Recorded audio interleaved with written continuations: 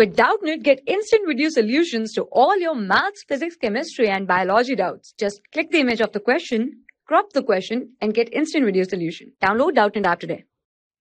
Hello students, so let's read the question. Murashige and Skoog medium is used for. So we have to tell what basically what is the purpose of this medium. Option A, bacterial culture. Option B, raising plants to micropropagation. Option C, culture of Spirulina.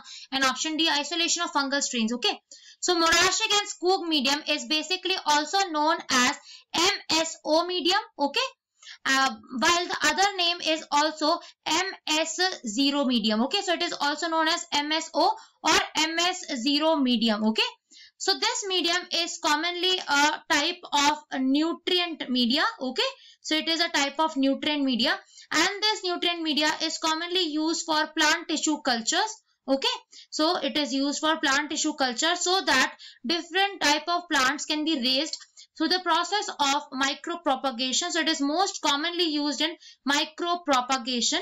It contains two major things. One thing that it basically contains is the presence of these trace elements or micronutrients, and it also contains, along with that, it contains the vitamins which are required for the growth and development of the plant. So we can say they are used for raising plants for micropropagation. Okay, they are not used for bacterial cultures. They are not used for the culture of Spirulina and not for the isolation of fungal strains as well. So option B is the correct option here. Thank you. For class 6 to 12, IIT JEE and NEET level. Trusted by more than 5 crore students. Download Doubtnut app today.